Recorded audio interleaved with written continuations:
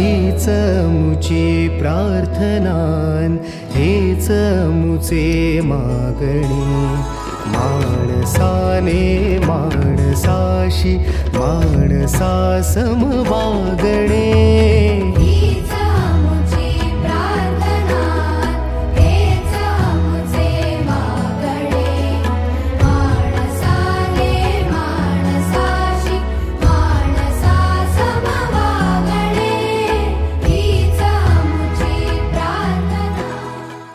Last लेक्चरपर्यंत आपण rules of लॉजिकचे problems घेतले. हे प्रॉब्लेम्स समजायला थोडेसे अवघड आहेत, पण त्या सगळ्या प्रॉब्लेम्समध्ये सिक्वेन्स कसा आहे? Distributive, complement, identity. Distributive, complement, identity असा सिक्वेन्स आहे. त्याच्यामध्ये कधीतरी आपण कम्युटेटिव्ह लॉ वापरलाय, कधीतरी आपण असोसिएटिव्ह लॉ वापरलाय, बरोबर? म्हणजे एखाद्या एक्झाम्पल्समध्ये तसा वापरावा लागतो. तर असंच एक एक्झाम्पल आहे की ज्या एक्झाम्पलमध्ये आपल्याला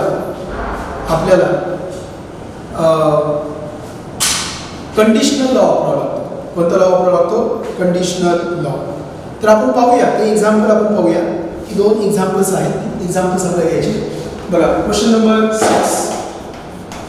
क्वेश्चन नंबर 6 काय म्हटलंय? Show that P double implication Q is logically equivalent to negation of P conjunction negation Q.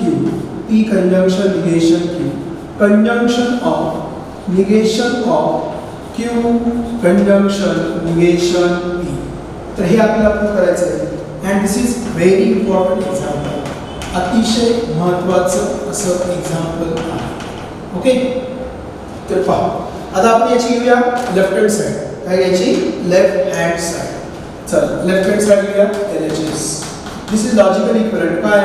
P double integration Q. P double integration Q. So this is logically equivalent to P double integration Q. आता double implication साठी मी तुम्हाला सांगितलंय की डबलच्या नावामध्ये काय आहे? Double आहे. Double आहे, बरोबर? आपली लक्षात ठेवायची पद्धत आहे ना. आपली लक्षात ठेवायची पद्धत डायलॉग आठवत चला. म्हणजे तुम्हाला असं 10 वेळा नियम लिहून 50 वेळा नियम लिहून पाठ करायची गरज नाही.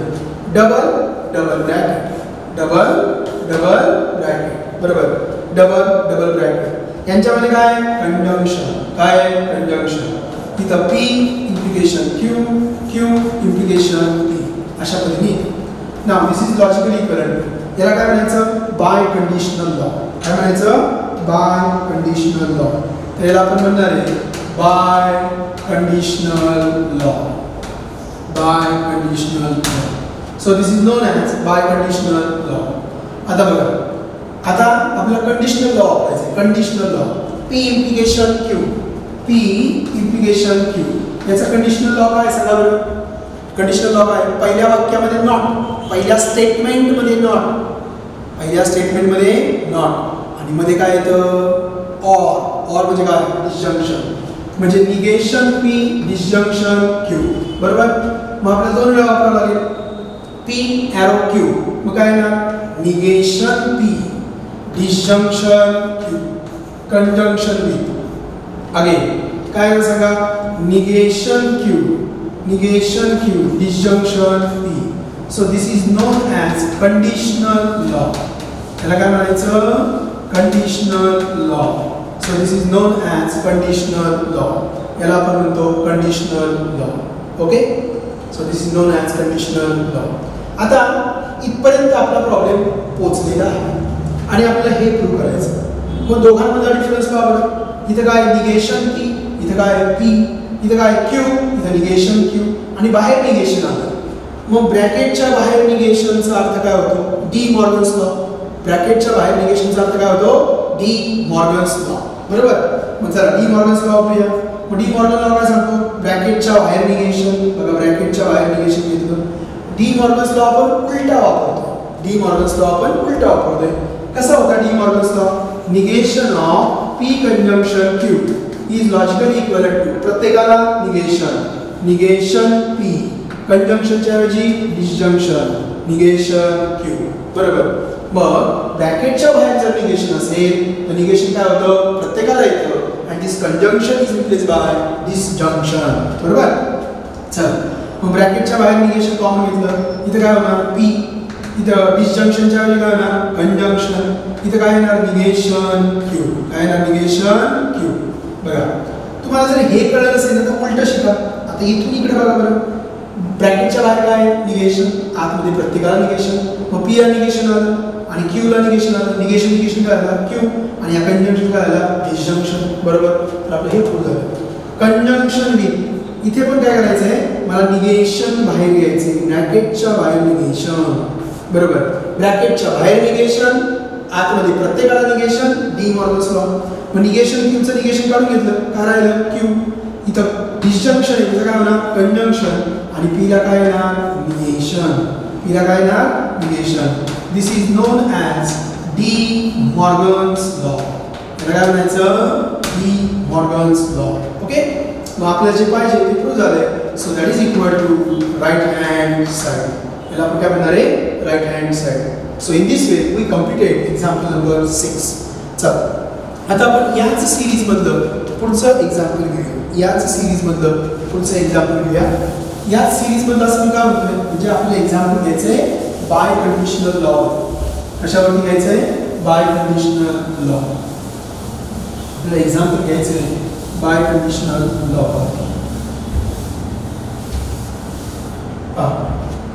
एक्झाम्पल काय आहे, एक्झाम्पल आहे let us see the example. Prove that, show that. Question number 7. Question number 7. बघा, P double implication Q is logically equivalent to P conjunction Q disjunction with negation P conjunction negation Q. बरोबर, हे आपल्याला prove करायचं आहे.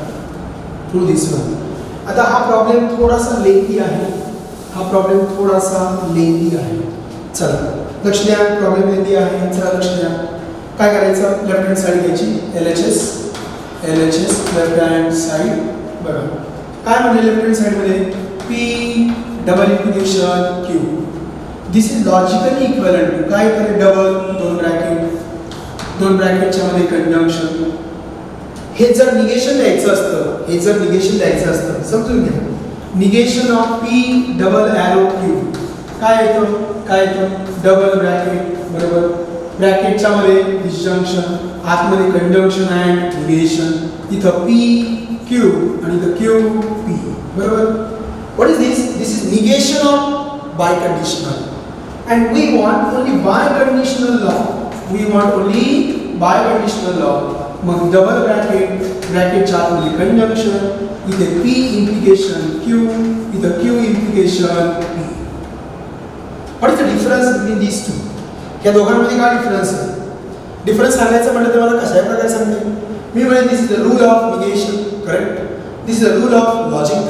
हा rule of negation आहे, हा rule of logic. परंतु मेन डिफरन्स काय आहे, हे निगेशन घेतलंय. बाय कंडिशनलचं काय घेतलंय निगेशन, इथे मात्र निगेशन घेतलेलं नाही, तर तो आहे रूल ऑफ लॉजिक. ओके, हे कळलं असेल तुम्हाला. चला तेच इकडे लिहूया. मग P arrow Q, Q arrow P. बरोबर, दिस is logically equivalent to, this is logically equivalent to. आता हा कोणता रूल वापरला आपण, बाय कंडिशनल लॉ. कोणता रूल वापरला, by conditional law, by conditional law. Okay, आता हे सॉल्व करायचं आपल्याला कंडिशनल लॉ. कंडिशनल लॉ काय करतो, पहिल्या स्टेटमेंटला नॉट टाका आणि मध्ये ऑर घ्या, नॉट आणि or. How to remove if then. If then कसा रिमूव्ह करतात, by conditional law. Conditional law काय सांगतो, पहिल्या स्टेटमेंटमध्ये नॉट टाका आणि मध्ये ऑर टाका. म्हणजे स्टार्टला निगेशन आणि नंतर ऑर म्हणजे डिसजंक्शन. मग काय करणार, negation P disjunction, negation P disjunction Q, negation P disjunction Q, conjunction B Q, पहिला negation Q disjunction P. कोणता लॉ वापरला आपण, conditional law. Which law, conditional law आपण वापरला, कंडिशनल लॉ. ओके, आता मागच्या प्रूफकडे जायचं नाही आपल्याला. मागच्या प्रूफमध्ये आपण डी मॉर्गन्स लॉ वापरला होता. ह्या ठिकाणी आपल्याला डी मॉर्गन्स लॉ वापरायचा नाही, आपल्याला असं प्रूव्ह करायचंय का ह्या निगेशन पीचं पी झालं पाहिजे, ह्या डिसजंक्शनचं कंजंक्शन झालं पाहिजे आणि या क्यूला निगेशन आलं पाहिजे, असं करायचंय का नाही. चला मग काय करायचं, तर आता आपल्याला वापरायचं आहे डिस्ट्रीब्युटिव्ह लॉ. डिअर स्टुडंट्स, मला कळलं होतं ना, दिस is rule of negation and this is rule of logic. हा रूल ऑफ लॉजिक. आता आपल्याला डिस्ट्रीब्युटिव्ह लॉ वापरायचा. काय वापरायचं आहे, डिस्ट्रीब्युटिव्ह लॉ. त्यापूर्वी मला जर सांगा what is x plus y dot M plus N. What is x plus y dot M plus N. कसं घेतो आपण, x into x dot M plus N बरोबर plus y dot M plus N असं घेतो ना. म्हणजे एक्सनी M plus N ला multiply, नंतर वायने एम प्लस एन ला मल्टिप्लाय. मग आपण तसंच करायचं आहे, आपण तसंच करायचं आहे. चला आपण व्यवस्थित कलरचा यूज करूया. So this is negation P, this is negation P, this is negation P disjunction, this is negation P disjunction, negation P disjunction. या ठिकाणी निगेशन पी डिसजंक्शन नाही घ्यायचं, इथे फक्त निगेशन पी घ्यायचं बरोबर. आणि इथे काय ना डिसजंक्शन, डिसजंक्शन आहे बरोबर. इथे काय ना डिसजंक्शन. मग निगेशन पी नी याला मल्टिप्लाय करा, निगेशन पी नी याला मल्टिप्लाय करा म्हणजे काय होणार, निगेशन पी, निगेशन पी बघा ना, यम हा डॉट, हा यम आहे, हा डॉट आहे आणि हा सॉरी हा एक्स आहे. तिकडे बघा, तिकडे बघा, तिकडे बघा, तिकडे हा एक्स आहे, हा डॉट आहे आणि हा यम प्लस एन आहे. एक्स आहे, डॉट आहे, एम प्लस एन आहे. मग निगेशन पी डॉट म्हणजे कोणाला, conjunction with what, negation Q disjunction P, negation Q disjunction P बरोबर. ही निगेशन पी ने घेतलं, याला आपण पहिला ब्रॅकेट केला ठीक. मध्ये काय आलं, डिसजंक्शन प्लस आला का नाही, इथे बघा इथे प्लस आला, इथे प्लस आला म्हणजे हा इथला प्लस आला म्हणजे इथलं काय ना डिसजंक्शन, इथं काय ना डिसजंक्शन बरोबर. आता कुणी मल्टिप्लाय केलं माझ्या भाषेमध्ये निगेशन पी, आता कोणी करायचं क्यू ने, मग क्यू ने करूया बघा, क्यू ने करूया आपण, इथं क्यू घेतला बरोबर. मग काय ना Q, Q conjunction negation Q disjunction P बरोबर. Which law, this is non as distributive law.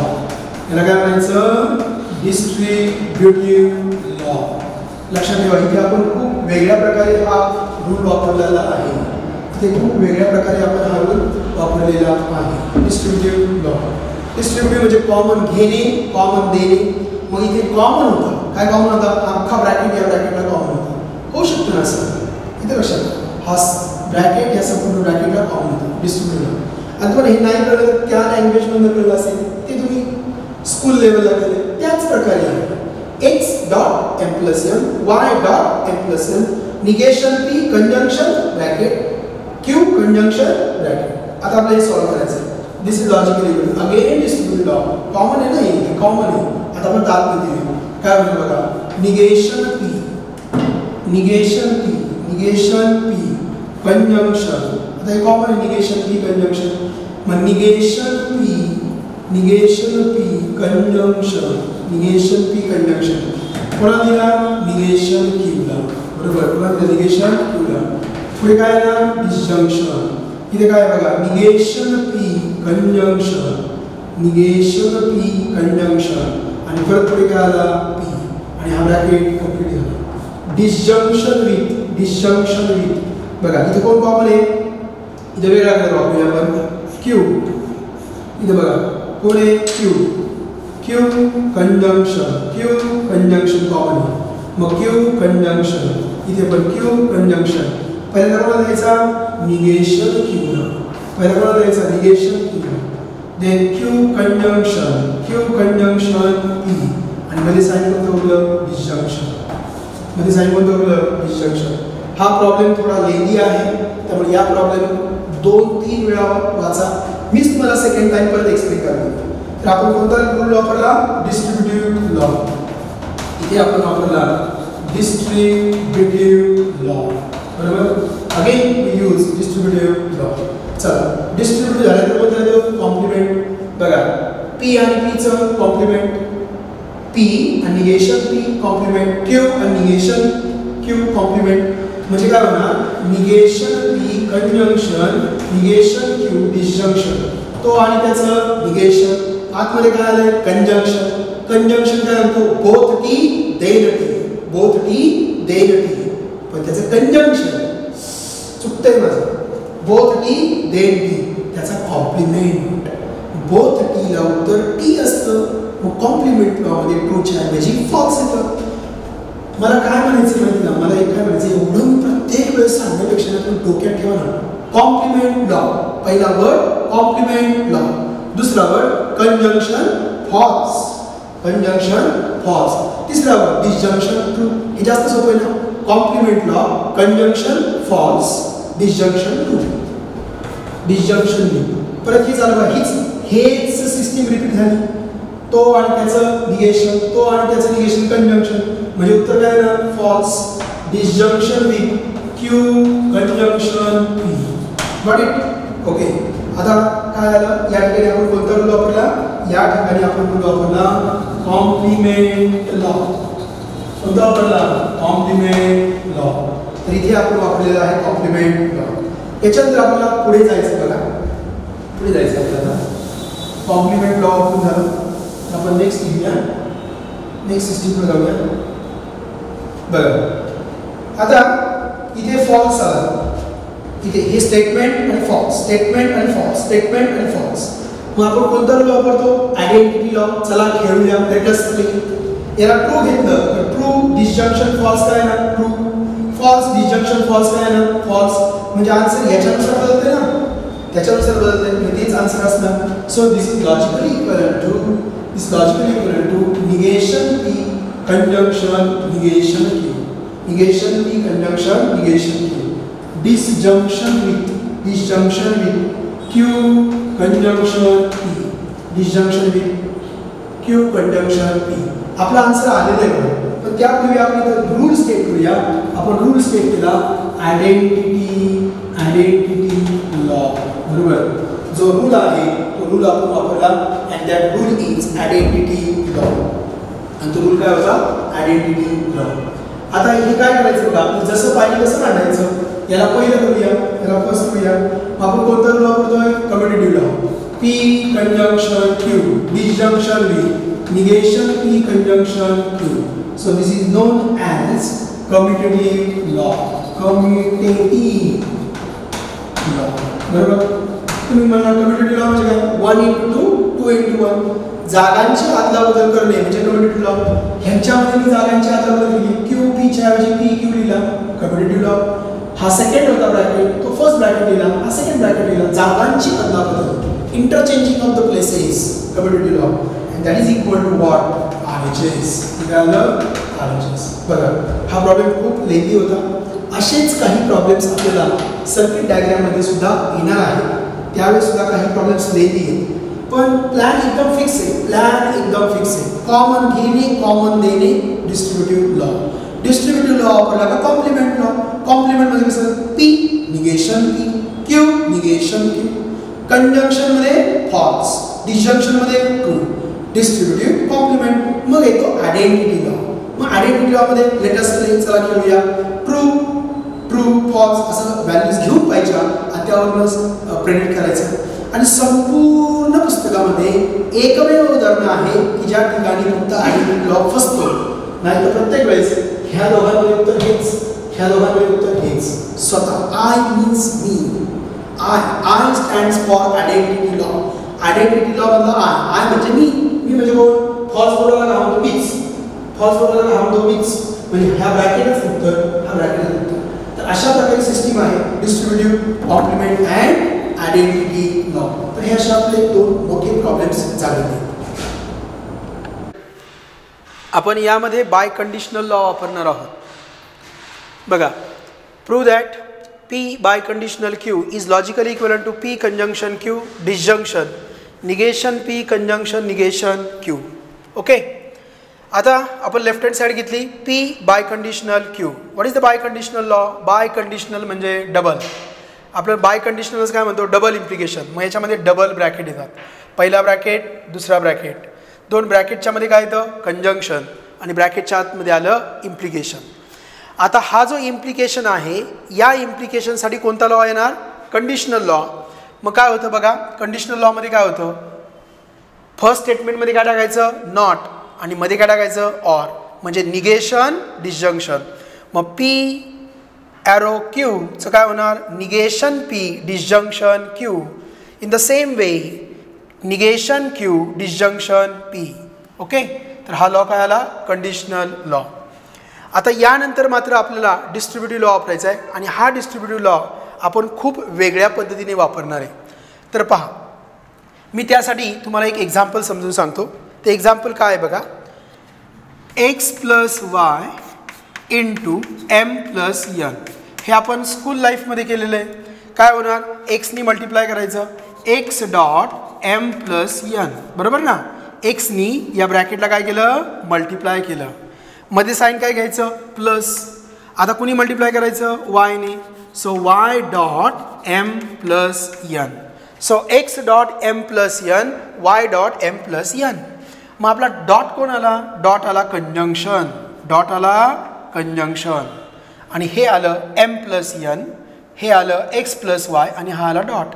मग एक्सनी मल्टिप्लाय करायचं म्हणजे निगेशन पीने मल्टिप्लाय करायचं. सो निगेशन पी या ठिकाणचं कंजंक्शन, कारण आपण काय घेतो? डॉट, बरोबर. मग घेतला कंजंक्शन.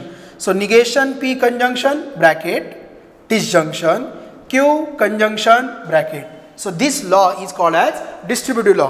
डिस्ट्रीब्युटिव्ह लॉ विषयी आपण काय स्टेटमेंट घेतलंय? कॉमन घेणे, कॉमन देणे म्हणजे डिस्ट्रीब्युटिव्ह लॉ. मग थोडक्यात हा ब्रॅकेट जो होता, हा ब्रॅकेट या ब्रॅकेटसाठी कॉमन होता.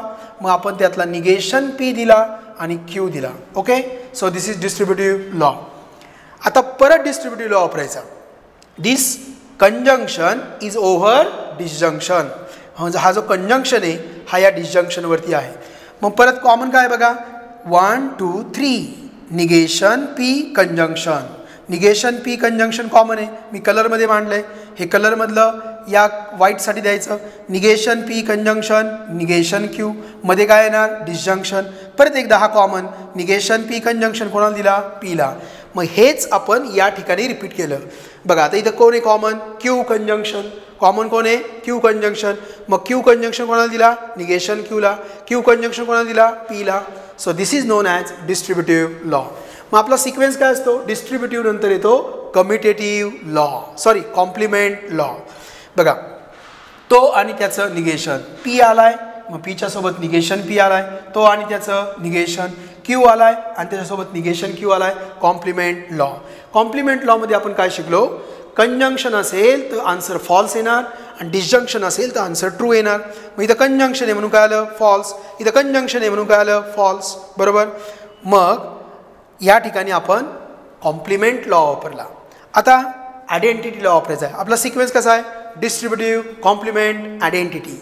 मग आयडेंटिटीमध्ये काय होणार बघा? आयडेंटिटीमध्ये तर आपण आयडेंटिटीमध्ये लेटस प्ले, याची व्हॅल्यू काय घेतली? ट्रू. याची व्हॅल्यू ट्रू घेतली तर आन्सर काय आलं? ट्रू. याची व्हॅल्यू फॉल्स घेतली तर आन्सर काय आलं? फॉल्स. म्हणजे आन्सर याच्यानुसार बदलतं आहे. मग हेच आपलं आन्सर आहे. मग तो ब्रॅकेट मांडला.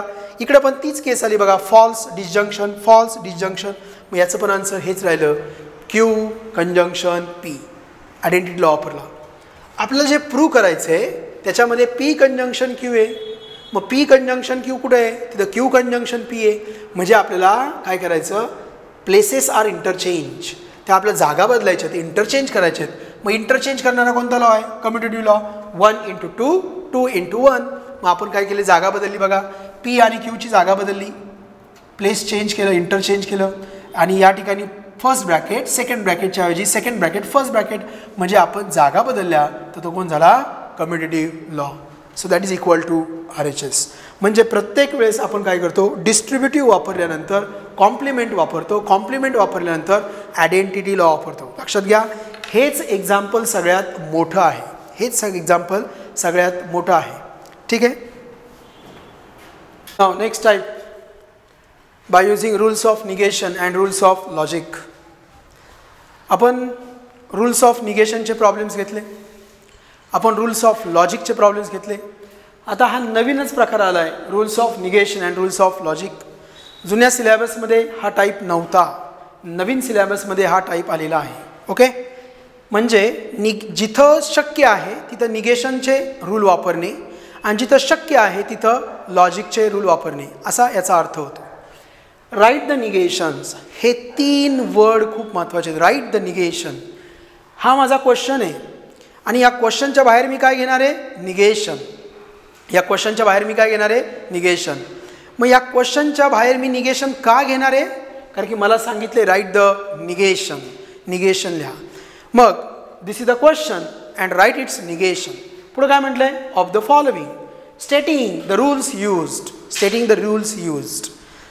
आता इथं निगेशन शब्द आला, इथं रूल्स शब्द आला आहे. दिस stands for rules of negation and this stands for rules of logic. लॉजिकचे नियम वापरून सोडवा. हे सॉल्ड एक्झाम्पल आहे, हे सॉल्ड 5 एक्झाम्पल्स आहेत. असेच अनसॉल्ड एक्झाम्पल आहे. अनसॉल्ड एक्झाम्पलमध्ये क्वेश्चन व्यवस्थित लिहिलेला आहे. तिथं म्हटलं आहे by using the rules of logic. बघा अनसॉल्डमध्ये प्रश्न काय लिहिला आहे? By using the rules of logic find the निगेशन्स of the following. मग तिथं क्लिअर म्हटलं आहे by using rules of logic आणि इथं निगेशन आणि रूल असा शब्द आला आहे. चला तर मग आपण सुरुवात करूया आपण. First example. ओके, आता फर्स्ट एक्झाम्पल मी पहिल्यांदा क्वेश्चन लिहितो. बघा P disjunction Q conjunction Q disjunction negation R. तर हा माझा क्वेश्चन आहे आणि या क्वेश्चनचं मला काय लिहायचं आहे? निगेशन. ह्या क्वेश्चनचं मला काय लिहायचं आहे? Negation. So write the negation of the following. म्हणजे दिलेलं आहे त्याचं निगेशन लिहा. मग माझा क्वेश्चन आहे, त्या क्वेश्चनचं मी काय लिहिणार? निगेशन. मी या ठिकाणी निगेशन साईन का लिहिलं? हा प्रश्न बऱ्याच जणांना पडतो की अरे इथं तर निगेशन नव्हतं, अरे इथं निगेशन का घेतलं? बघा ना, राईट द निगेशन. निगेशन लिहा. So P disjunction Q conjunction Q disjunction negation R. Okay, now this negation is over conjunction. This negation is over conjunction. So what is the negation of conjunction? What is the negation of conjunction? तर प्रत्येकाला negation. ब्रॅकेटच्या बाहेर negation आहे ना, मग ब्रॅकेटच्या बाहेर negation असलं काय असतं? प्रत्येकाला negation and that conjunction is replace by disjunction. मी इथं आलं निगेशन. काय नाही बघा, पी डिसजंक्शन क्यू. इथं कंजंक्शनच्या ऐवजी काय आलं? Disjunction. Negation of Q disjunction negation R. So this is negation wrong. हा नियम नाहीच आहे ना. रूल काय? D Morgan's law. रूल काय आला? D Morgan's law. बघा डी मॉर्गन्स लॉ. रूल आला डी मॉर्गन्स लॉ. याला आपण डी मॉर्गन्स लॉ म्हणतो ना, प्रत्येकाला negation and conjunction is replace by disjunction. This is D Morgan's law. चला, दिस इज लॉजिकली इक्विव्हॅलंट टू. इथं काय शो दॅट वगैरे नाही आहे, त्यामुळे आपल्याला कुठपर्यंत जायचं? ज्या ठिकाणी आपण पुढे सोडवूच शकत नाही, त्यापर्यंत आपल्याला जायचं आहे. मग काय होणार बघा? दिस is negation of disjunction. This is negation of disjunction. मग प्रत्येकाला निगेशन. So negation P. डिसजंक्शनच्या ऐवजी conjunction negation Q. Negation P conjunction negation Q. आलं असं.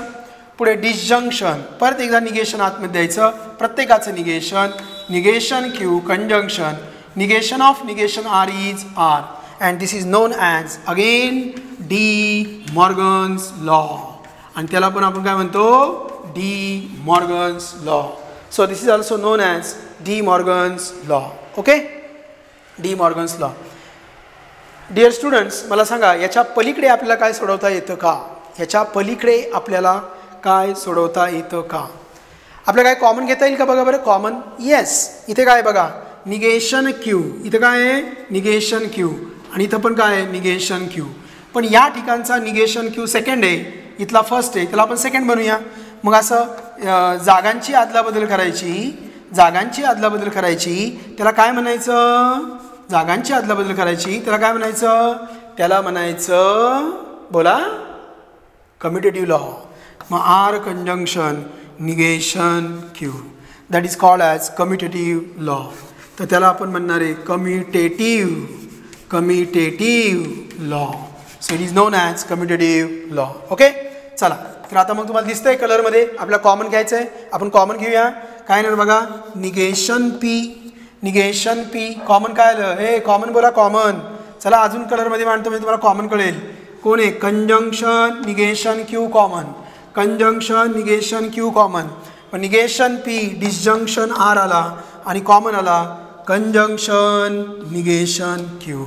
So this is the final answer. हे काय आपलं फायनल आन्सर. आणि कॉमन घेणे, कॉमन देणे म्हणजे काय आलं सांगा? Distributive law. It is called as distributive law. Now second example.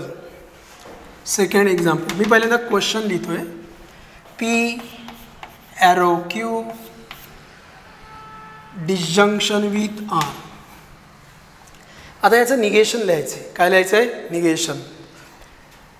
Write the negation of the following. मग याचं निगेशन लिहायचं आहे ना, मग पुढे निगेशन साईन लिहावं लागेल. So this is logically equivalent to negation of, बघा काय ना, square bracket P implication Q disjunction R. Okay. Now this negation is over disjunction. तुमचे सगळे प्रॉब्लेम्स मला माहिती आहेत. काहींना वाटतं हे निगेशन याला का नाही दिलं, हे निगेशन डायरेक्ट यालाच का दिलं, हे निगेशन ॲरोला का नाही दिलं. अरे बाबा, हे पी इम्प्लिकेशन क्यू हा ब्रॅकेट आहे आणि ब्रॅकेट म्हणजे एक टर्म झाली. मग ही फर्स्ट टर्म आणि ही second term, first term second term, ह्या दोघांमध्ये काय आलं? डिसजंक्शन. मग पहिलं डिसजंक्शन सॉल्व्ह करू. मग काय येणार बघा? Negation over disjunction. ब्रॅकेटच्या बाहेर निगेशन, ब्रॅकेटच्या बाहेर निगेशन असल्यानंतर प्रत्येकाला काय येतं? Negation. So negation of P arrow Q. डिसजंक्शनचं काय होणार? कंजंक्शन, परत negation R.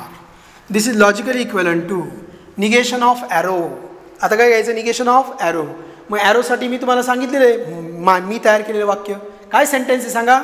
Arrow is replace by conjunction and negation. So this arrow is replaced by conjunction and negation. So this arrow is replaced by conjunction and negation. Okay, so this is the required answer. हे required answer आहे.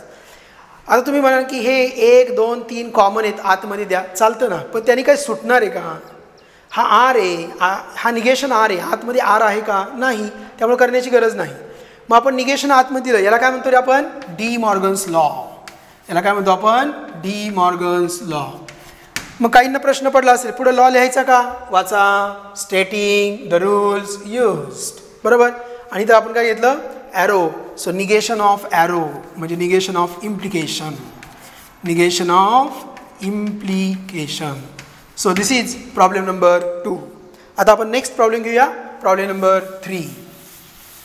Problem number 3 बघा. Next problem number 3. काय problem आहे? Question number 3. Question number 3. P conjunction Q disjunction R. P conjunction Q disjunction R. Again what is the question? Write the negation. चला मग बाहेर लिहूया negation. So negation of काय आलं बघा? P conjunction Q disjunction R.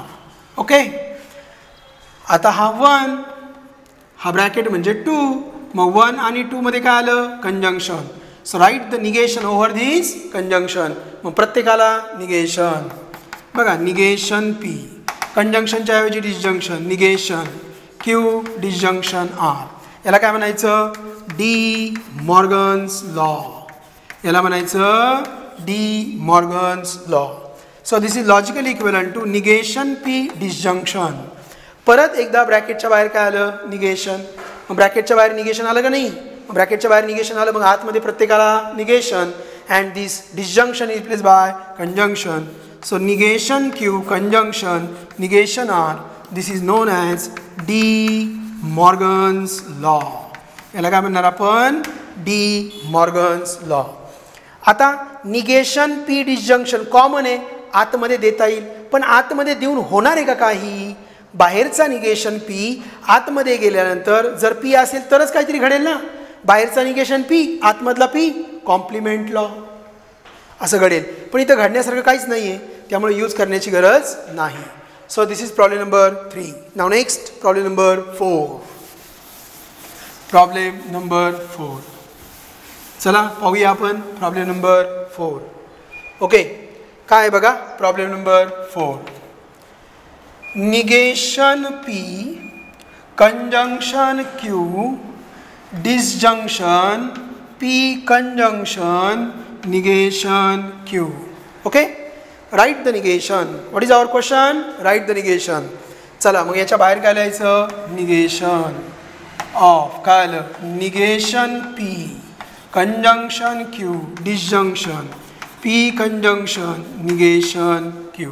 Okay, now this is the negation. हे negation आहे and this negation is over disjunction. मग ब्रॅकेटच्या बाहेर निगेशन, वाक्य पुढचं पूर्ण करा.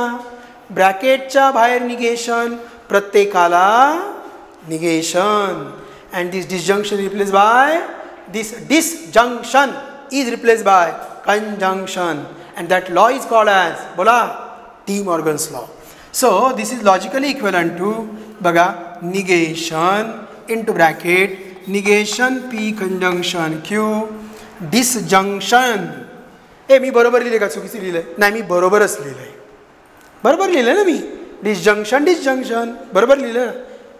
चुकलंय, इथं काय लिहायचं? कंजंक्शन. कारण डी मॉर्गन्स लॉमध्ये डिसजंक्शनचं काय होतं? कंजंक्शन. आतमध्ये काय आलं? Negation P conjunction negation Q. Okay, so this law is called as D Morgan's law. D Morgan's law. Okay, चला आता हे निगेशन काय करायचं? आतमध्ये द्यायचं. हे निगेशन आतमध्ये द्यायचं. ब्रॅकेटच्या बाहेर निगेशन, प्रत्येकाला negation. Negation of negation P conjunction replace by disjunction and negation Q conjunction. आतमध्ये प्रत्येकाला निगेशन. निगेशन P कंजंक्शनच्या ऐवजी disjunction. Negation negation become Q.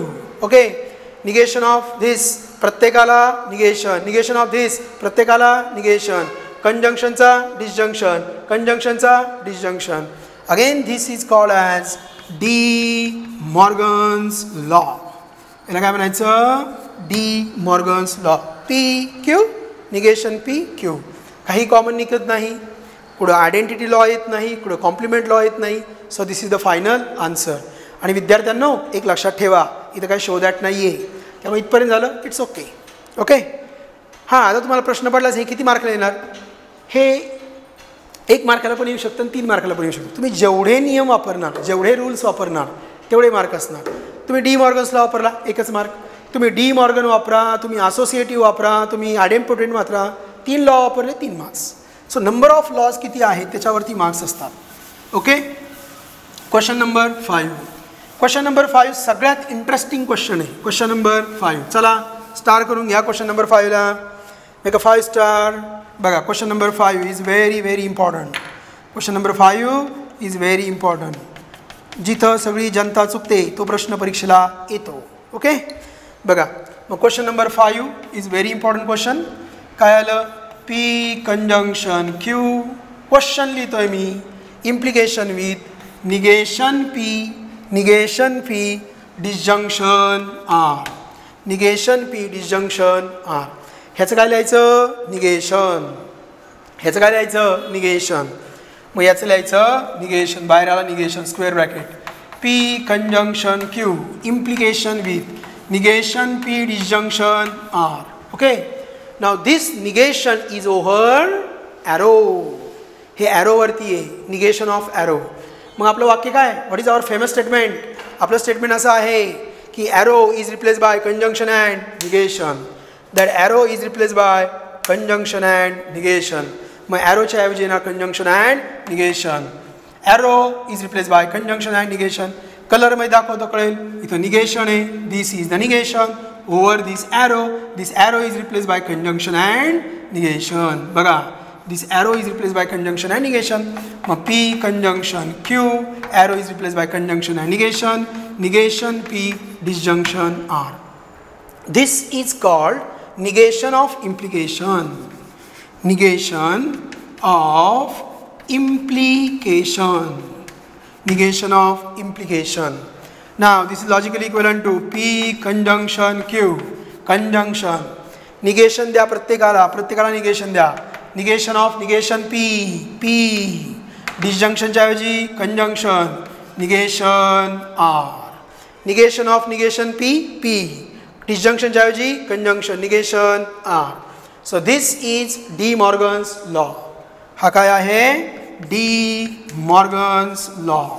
So this is De Morgan's law. Okay? ठीक आहे. डिअर स्टुडंट्स, या ठिकाणी तुम्हाला एक रूल ऑब्झर्व करायचा आहे. मी कलरमध्ये दाखवतो, तुम्ही मला रूल सांगा. मी कलरमध्ये दाखवतो, तुम्ही मला रूल सांगा. कंजंक्शन, कंजंक्शन, कंजंक्शन, सगळेच आले कंजंक्शन, सगळे कंजंक्शन किंवा सगळे डिसजंक्शन. ह्या सगळ्यांचं काय? असोसिएशन. मग कोणता रूल वापरायचा? Associative law. कोणता वापरायचा? Associative law. ह्या सगळ्यांचं असोसिएशन आहे. मग P conjunction, Q conjunction, P conjunction, negation of R. तर याला आपण म्हणणार आहोत असोसिएटिव्ह लॉ. काय म्हणणार आहोत? Associative law. So this is non as associative law. Okay. आता इथे काय आलं बघा? पी आलाय का नाही? पी यांना एकत्र घेऊया. चला यांना एकत्र घेऊया, यांना एकत्र घेऊया. मग काय आलं बघा? P conjunction P conjunction Q conjunction negation R. मग या ठिकाणी पी आणि पी यांना एकत्र घेतलं, यांच्या जागांची अदलाबदल केली. जागांची अदलाबदल करण्याला काय म्हणतात? Commutative law.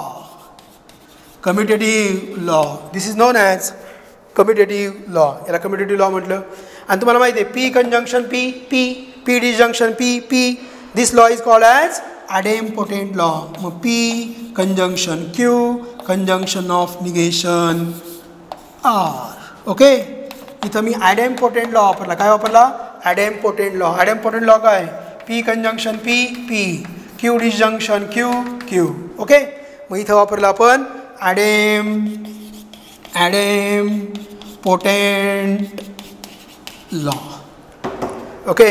So idempotent law.